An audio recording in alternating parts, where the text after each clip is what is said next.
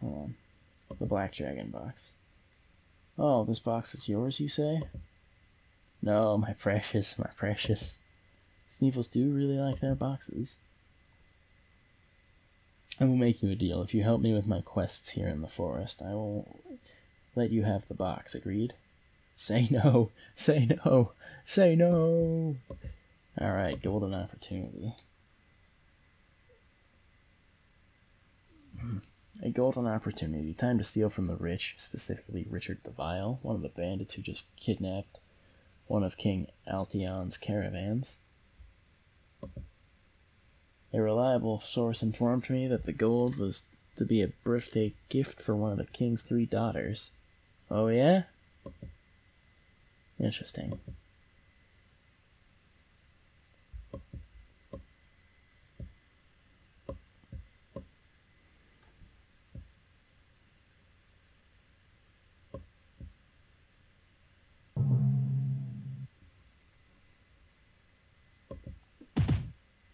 Alright, so most of the time, like, the companions aren't that spectacular a lot of the time, but when I'm doing, like, quests in their area, I do like to take them with me, just because I like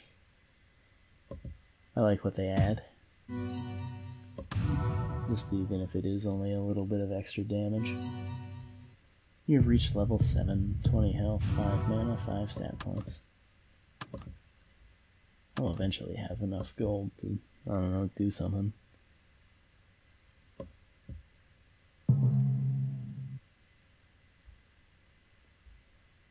Oh, poison. I typically don't use the damage over time skills that often, unless I'm doing it for a very specific reason.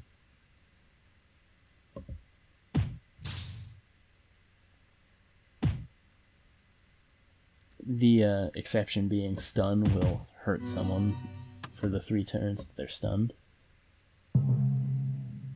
Or daze is what it's actually called, for example. Alright, I guess it doesn't do it right away. There we go.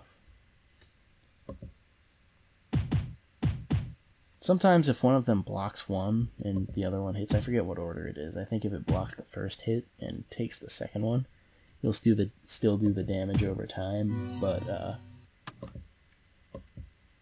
you won't stun them. The opposite is true as well. If it blocks the second one, but you hit them the first time, they will be stunned, but they won't do the damage over time. So, cool. Oh, I forgot to go back to full screen.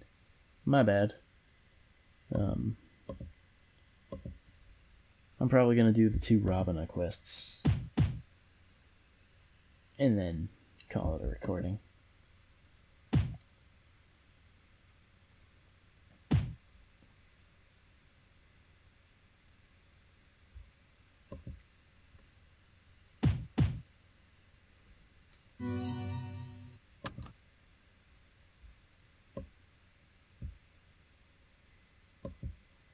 Or maybe just this Robina quest and then call it a recording?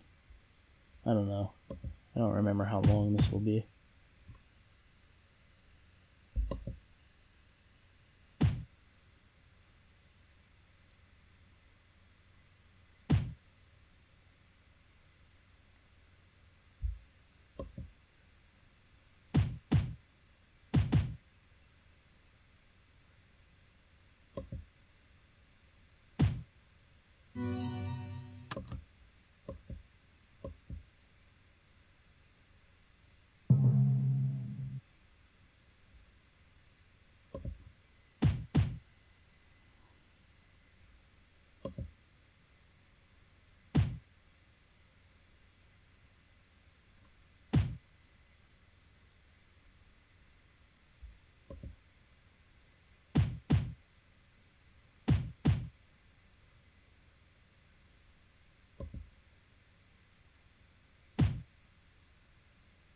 I went super quiet for no reason.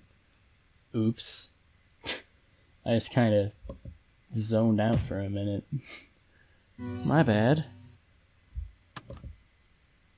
I don't know. I think I started thinking about something later in the game that I definitely don't want to say out loud right now, because spoilers. Oops. I did not mean to just go super silent there for a minute.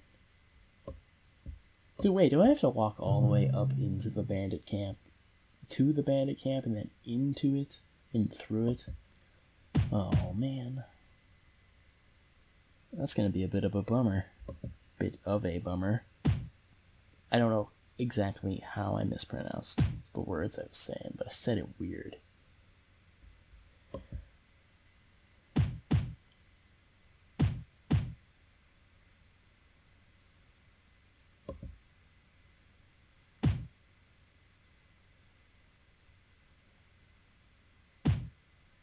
Ouch.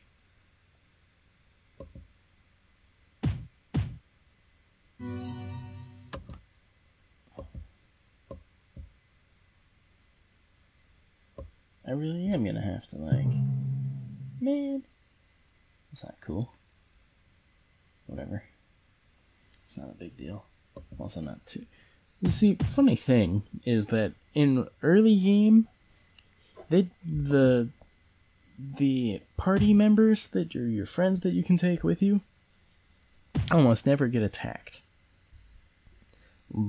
In the later game, it just so happens that they get attacked just as much, or if not more than you sometimes. It's weird. Not that it really matters that much. Well, actually them getting attacked more than you is more helpful than it is harmful, since whenever you get killed is when it'll take you back, not... If you die, it's game over. So say if my character were to get killed, I could not continue to try and shoot Robina, or have Robina shoot this guy to death. Death.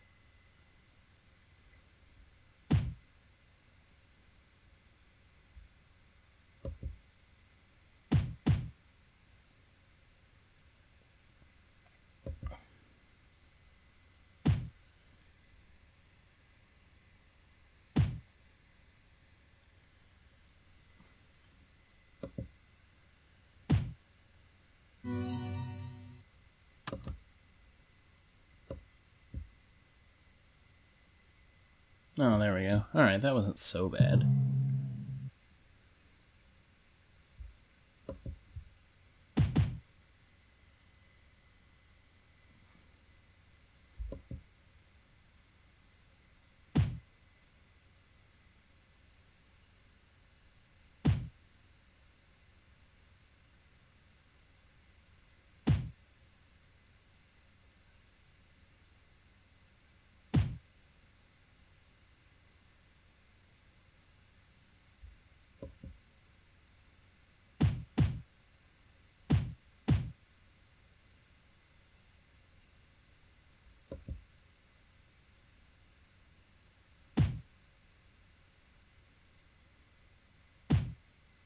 Ow. Alright, I'm gonna have to use smoke in a minute. Maybe have to heal, too? I don't know. At least Robina will be able to take out this middle guy here. Not too worried about that.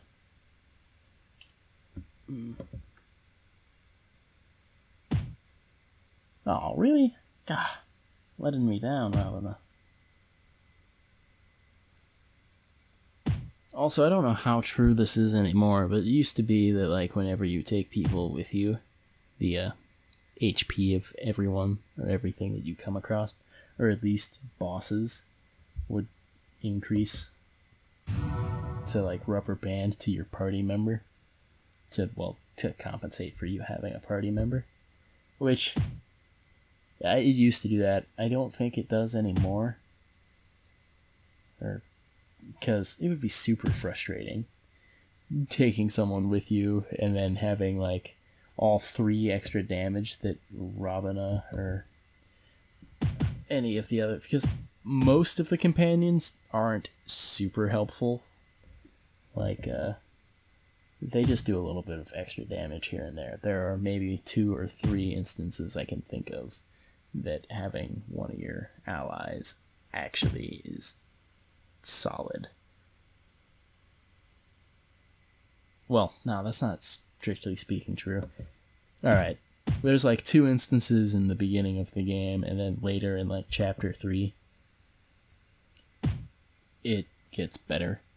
Like, they give you, if you have someone you can recruit to help you out for whatever quest chain you're doing with them, they're typically good enough to take with you just because, yeah, they'll do enough damage to where it feels a little more helpful than just 10 here and there. Not that I don't appreciate the extra little damage that Robina does here, but, you know, it's not make or break stuff. Yeah. Excuse me. I chose to do this kind of late at night, like it was after midnight by the time I started recording.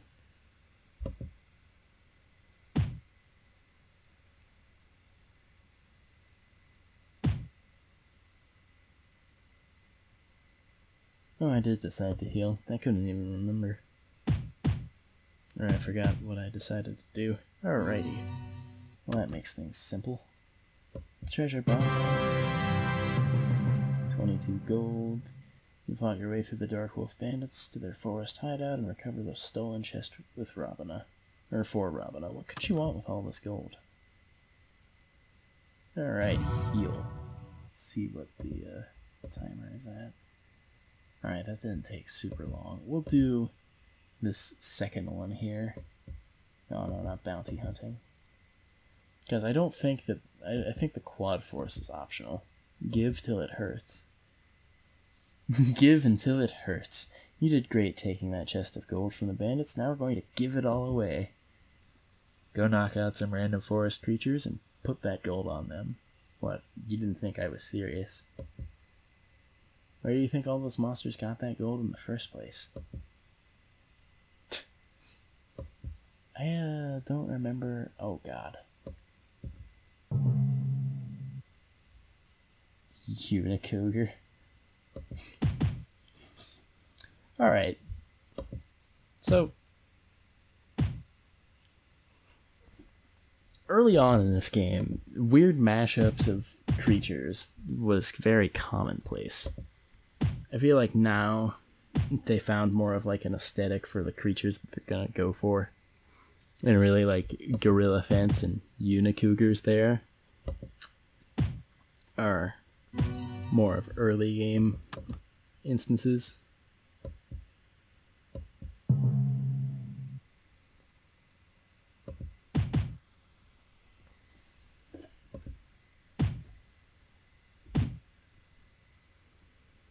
Well, that's not strictly speaking true.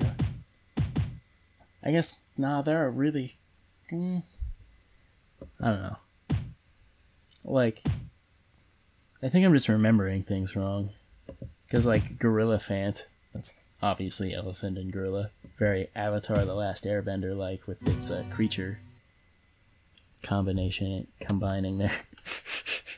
Oh man, that just reminded me of like late in season 2 when they got the Bossing Say and the Earth King. You didn't have like a magic bear or a bear with like anything else. It was just a bear, and they were so weirded out by that.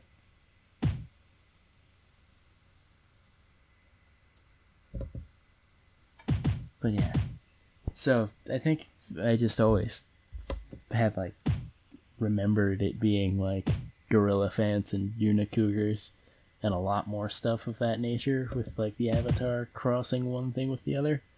But now that I think about it, it doesn't happen as often as I remember. It's like Clockin here or Clockin here are just relatively commonplace things. You run into them a bunch.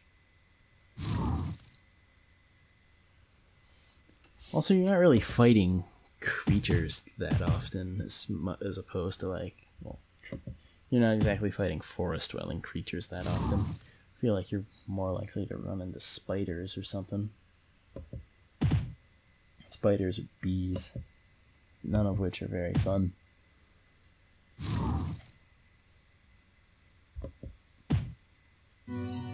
Alright.